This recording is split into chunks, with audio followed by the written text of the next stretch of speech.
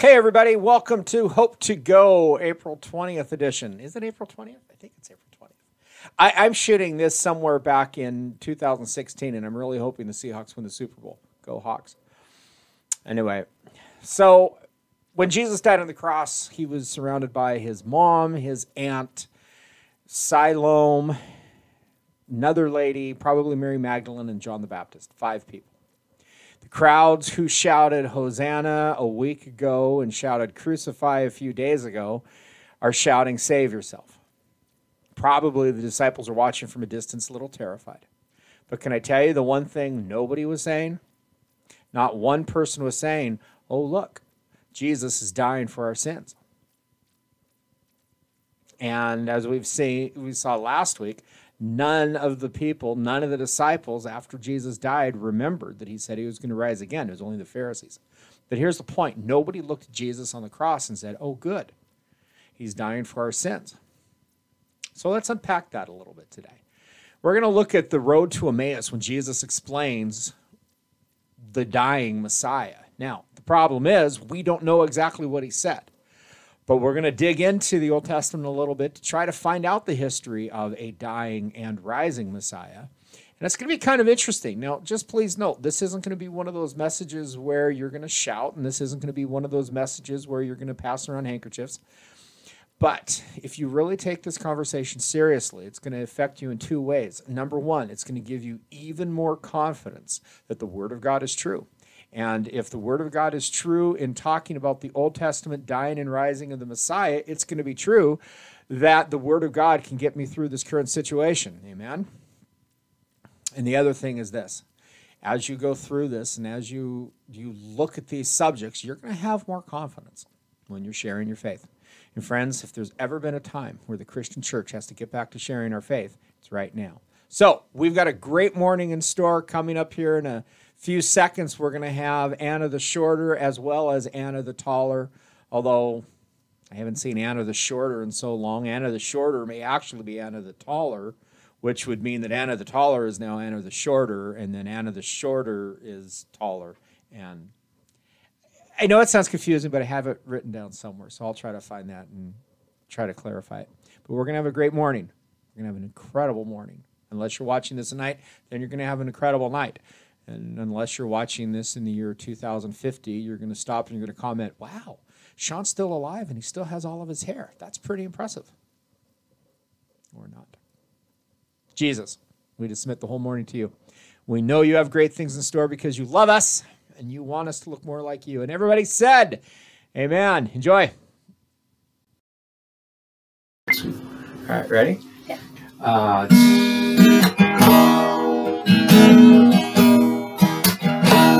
When I consider what you have made, the mighty ocean, the mighty stars, the fields and forests, give you praise, my Lord, my God. And I consider what you have made, the mighty ocean, the fiery stars, the fields and forests, give you praise, my Lord, my God. I stand in awe. Yes, I stand in awe. I stand in awe of you.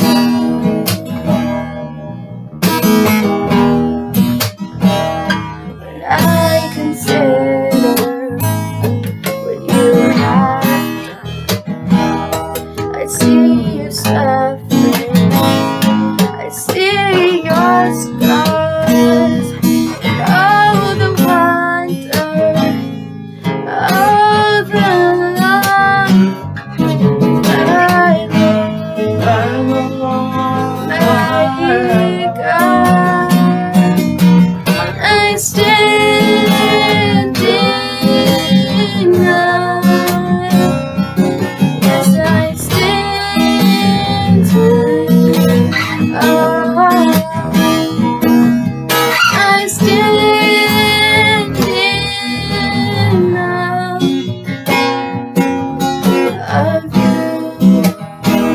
Oh, one more time. I stand in awe. Yes, I stand in awe. I stand in awe of you.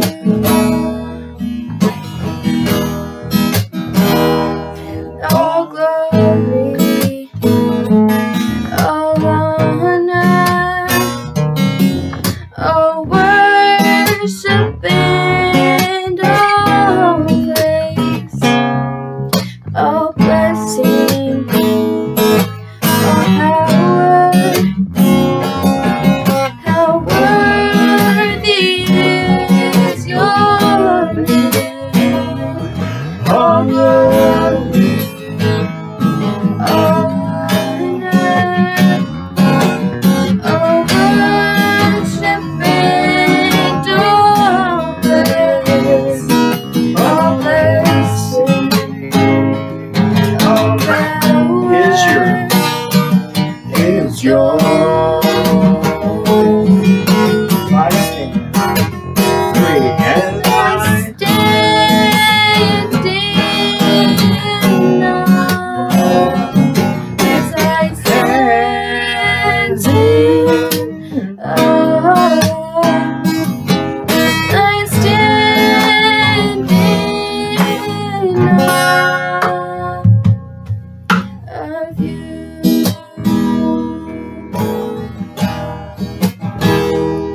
I stand in awe, as I stand in awe. I stand in awe of you.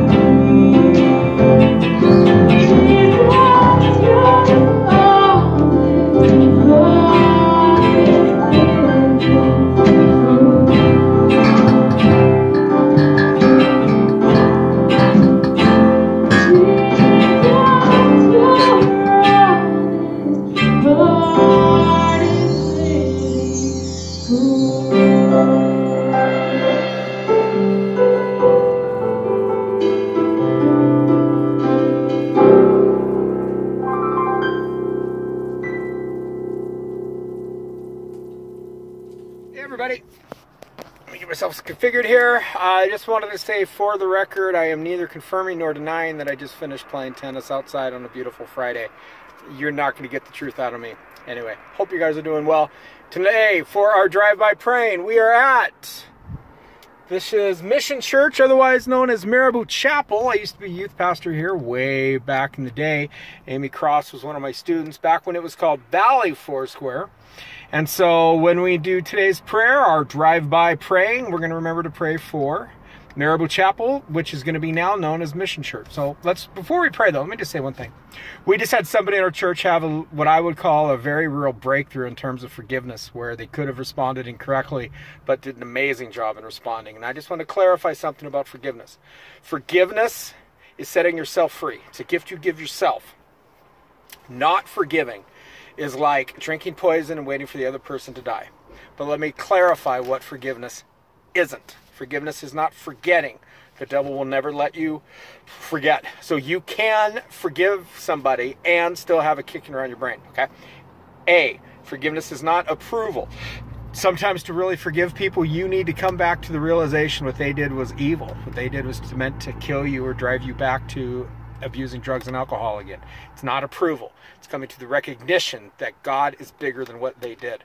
Because folks, if what they did to you was bigger than God, don't forgive them. Okay? Forgiveness is not a moment. It's something you achieve. You either forgive on a regular basis until you don't have to forgive as much, or you do what Don used to say, and you just get reminded, oh yeah, I forgave that person. It's not a moment. And permission. Forgiveness is not permission for somebody to do it again. Forgiveness is also a great time to set up some healthy boundaries where it's okay to say, you know what, God bless you, over there. So, F-A-M-P. I fent my fids to fummer famp. Again, I'm not eloquent, just memorable. So, let's pray. Jesus, in your name, first of all, we want to lift up Marabou Chapel / Mission Church. We are so grateful for Pastor Craig and what a great influence he is in the city. And in the name of Jesus, just bless Craig and Cindy and their staff and everybody who attends here. We are so proud to call them a sister church, partnering with them to watch your kingdom spread all throughout this region. Lord, in your name, this morning, if anyone here needs to forgive Jesus, give them the courage and the power to say, God, you are bigger. My destiny is in the hands of Jesus and Jesus alone. And friends, I think this is prophetic for somebody. It's really easy in a time like this where you're afraid to point fingers and be afraid of everybody and everything and let conspiracy theories run through your brain. Friends, your destiny is in the hands of Jesus to the degree you're not believing it's in anybody else's hands. So if you're believing your destiny is in the hands of a good politician or a bad politician, that is a degree to which it's not in Jesus' hands. Take it back. Give it to him. Okay? So Lord, in your name, if somebody here is falling into it, give us the courage to say, no, Jesus, my life is in your hands and your hands alone. We lift up everybody who's struggling financially, whether they've lost a job, whether their business had to be closed, whether they've lost clients, or whatever the reason is. You are our provider. Jobs, checks, business is not our provider. You are. In the name of Jesus, give our leaders wisdom, whether we voted for them or not. Because, Father, we need to see your kingdom come and your will be done, and we need to see this country get back to work, and we need to see people physically healed. So in the name of Jesus and the power of the Holy Spirit, we curse the COVID virus. It has a name. It must bow its knee to Jesus. Everyone fighting it, be healed right now. Give everybody who's on the front lines fighting it, give them wisdom, courage, strength, and a supernatural touch from you, Lord, that they will know how to defeat these things. We bless all the doctors, the nurses, the janitors, anybody working at the hospitals or the nursing homes. We pray you give wisdom to anybody who's coming up with the vaccine or a cure, Jesus. You, Lord, are the answer to chaos for this country. You, Lord, are the answer to chaos in our life. So, Father, we just claim this today. And we know you've got awesome things in store. Your name, and everybody said, amen. So you're probably wondering, how can I give to Living Hope? Well, we're glad you asked. A couple things. You can text to give, 7797. They will send you an app, and you can get all that set up right there on your phone. Second way is you go to livinghopespokane.com, and in the top right corner, unless this is backwards. Anyway, you'll see right there in the picture, that's where you can give. You can mail it or drop it into our mail slot. We check it just about every day, 918 East Garland, Spokane, Washington, 99207. Or, of course, you can just stick large bags of cash right in the convertible. We're easy to please. Today's message is about the dying Messiah in the Old Testament. And like I said kind of at the beginning, no one standing at the foot of the cross said, oh, look, Jesus is dying for our sins, because the Messiah has to come and die for our sins. This was something that it took Paul and it took the writer of Hebrews to come and extrapolate for the people. It's absolutely in the Old Testament. What isn't in the Old Testament is clearly, of course, is the Messiah who rises again. So we're going to start to unpack that over the next couple weeks. And it's going to start with a look at something that's called the road to Emmaus. This is out of Luke chapter 24. We're starting in verse 13. And behold, two of them were going that very day to a village named Emmaus. We don't know which two disciples. We get an idea later.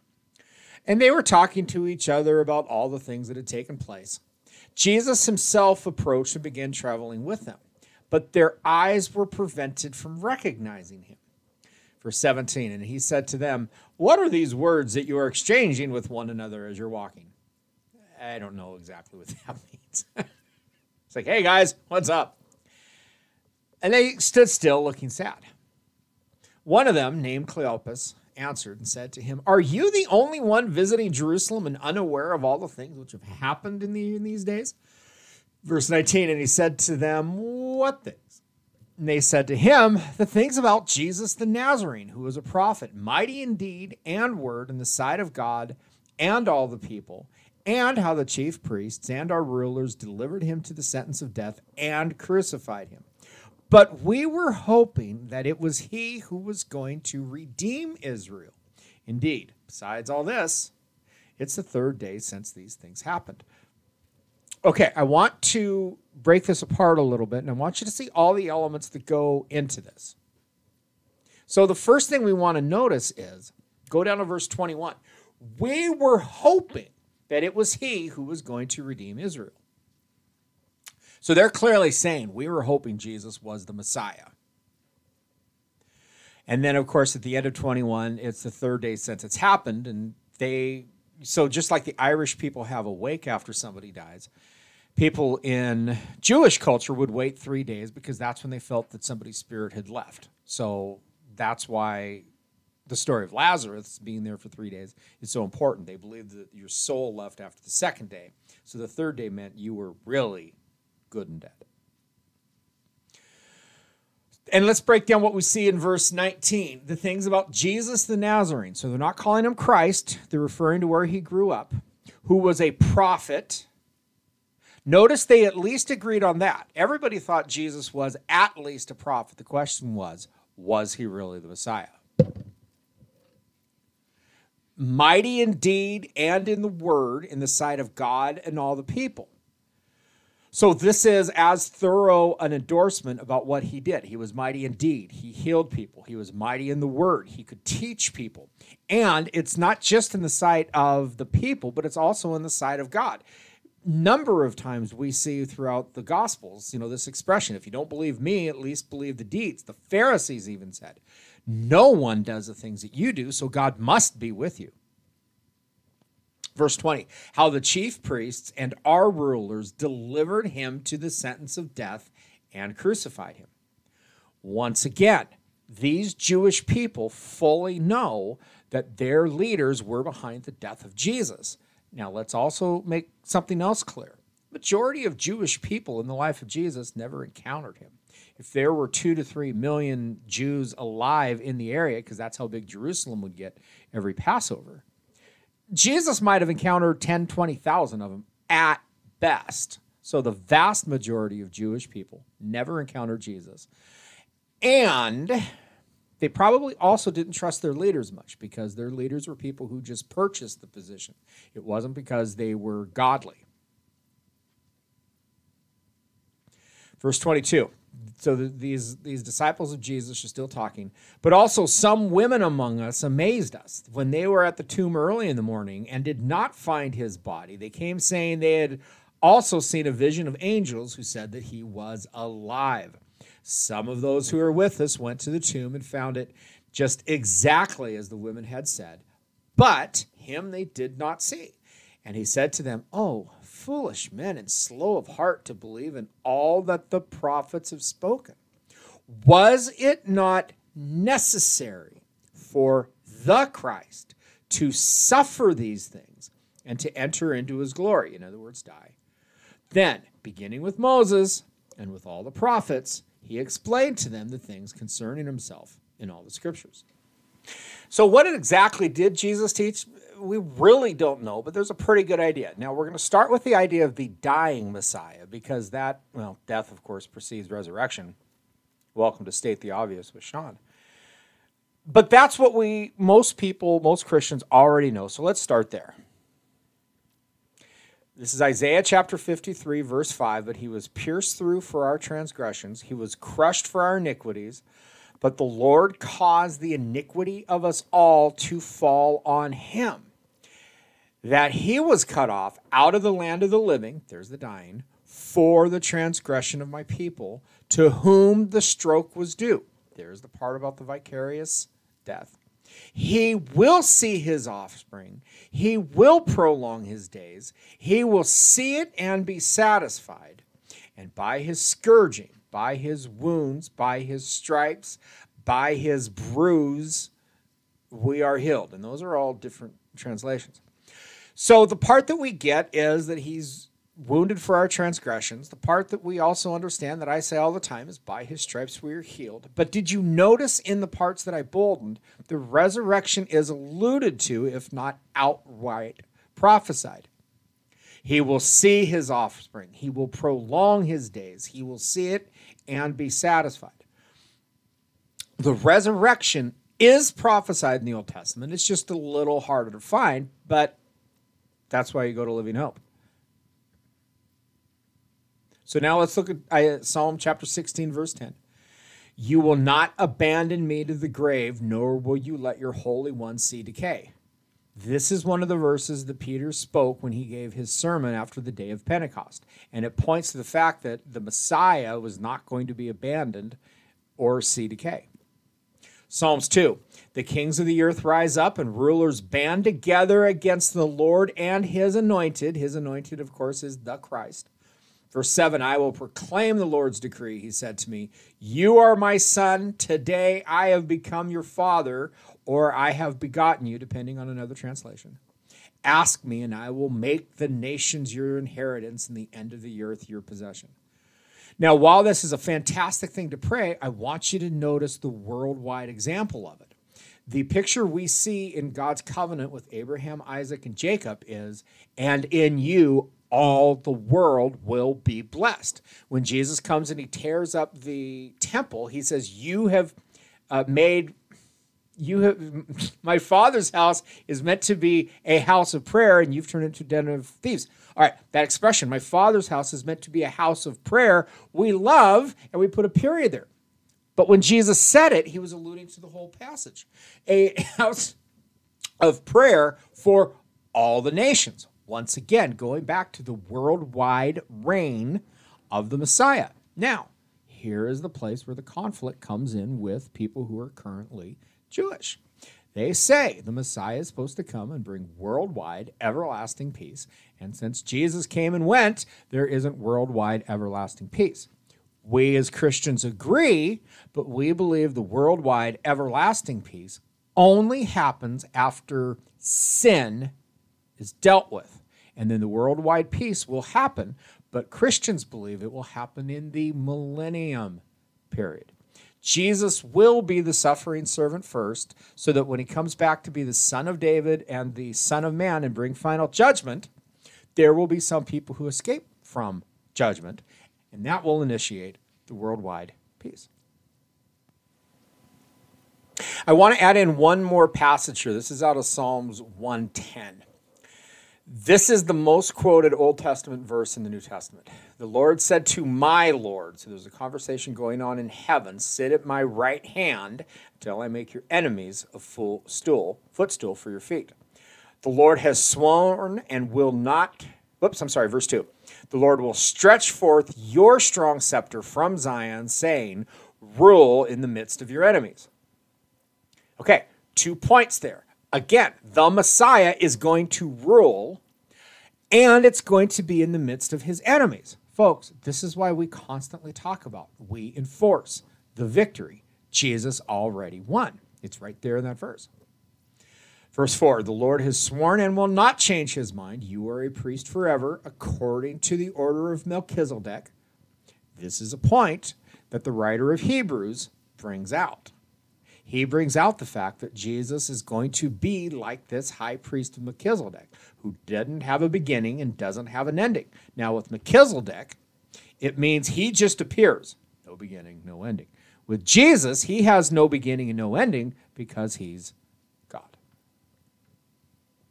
Verse 5, the Lord is at your right hand. He will shatter kings in the day of his wrath. He will judge them among the nations. He will fill them with corpses.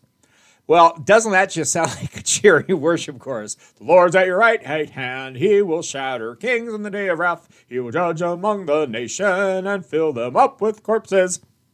I can just see Hillsong and Bethel making a song out of that. But do you see the Son of Man element in this passage, bringing final judgment? And do you see the Son of David element in there, being the final world ruler? It's all there, but Jesus had to first come and deal with our sin. Okay, this next section we're going to go into, we're going to look at a very important element of prophecy, and that is the fact that for Americans and for Western thinkers, when we think of prophecy, we think of prediction, fulfillment. And there is an element of that in prophecy, but who the heck are we kidding? I'm yet to meet anyone who's had God tap them on the shoulder and say, sell all your stock because the stock market is going to crash.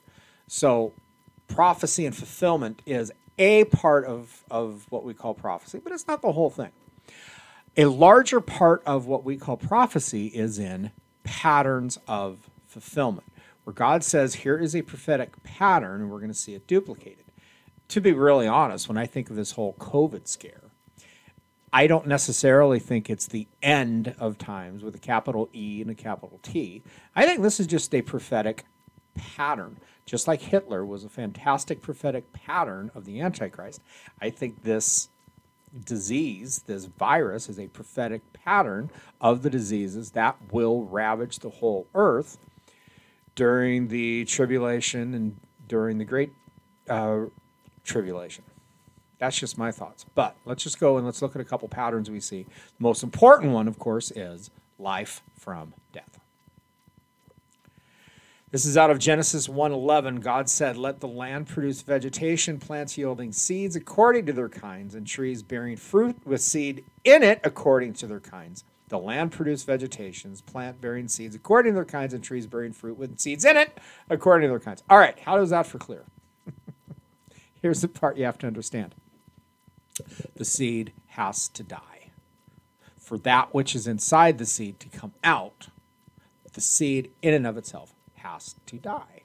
And we see Jesus say it in John chapter 12, verse 24. He says, I say to you, unless a grain of wheat falls into the earth and dies, it remains alone. But if it dies, it bears much fruit. So we start to see Jesus embrace this idea of seed time and harvest, which is really the core principle of all of the universe, sowing and reaping. And now Jesus is starting to put it a little more personal and talking about himself. And so here we're going to look at a few examples of this.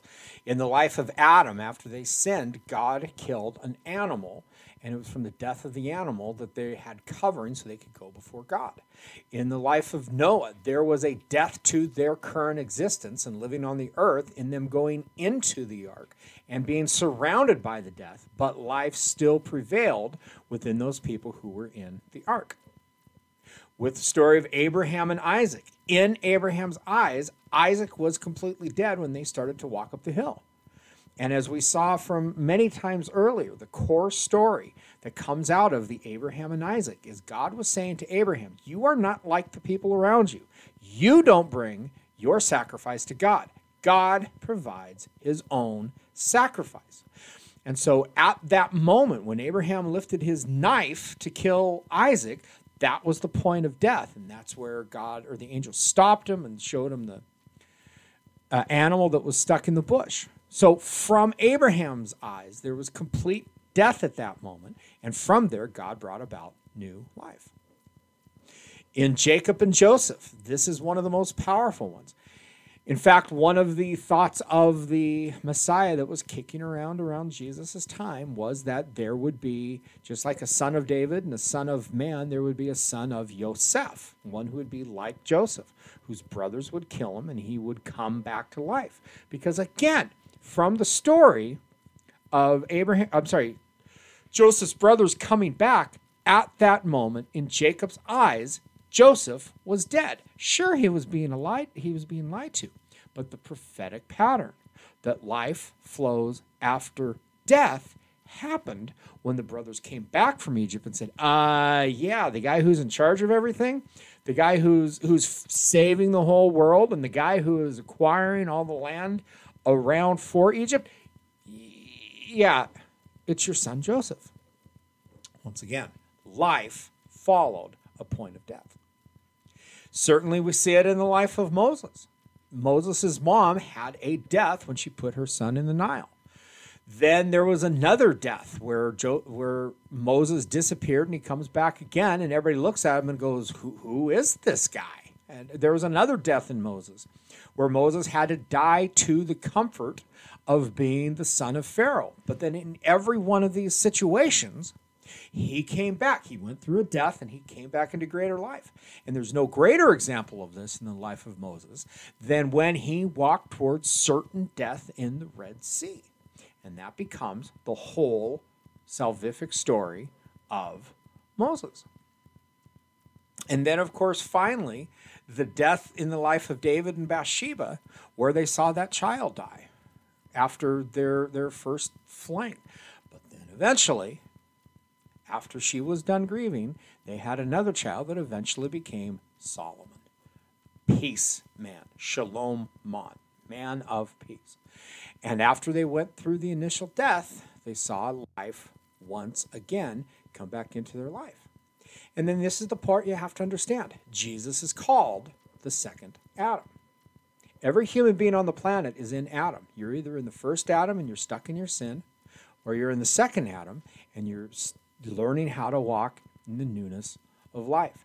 Jesus regained in the Garden of Gethsemane what humanity lost in the Garden of Eden when he said, not my will, but yours. And he walked towards the cross. He was walking towards his death. And this is why we can be confident that Jesus is the Messiah that was prophesied in the Old Testament. Is not only do we have scriptures, but we also have prophetic patterns of life following death. And Jesus himself said it. If a seed remains by itself, there's no life in it. But if it dies. And that's the picture we see. At the cross, we see God dying at the hands of man to show us the undying love God has for man. And we all probably know that abundant life flows from abundant death. And if you remember the verse that I've been quoting nonstop since Lent passed, we bear in our body the death of Jesus so that the life of Jesus may be manifest. Every time you say to your flesh, every time you say to your comfort zone, every time you say to your subconscious, I choose to die to my immediate desire so that I can choose the life that comes from choosing what God wants, you have a little bit of death and you release life.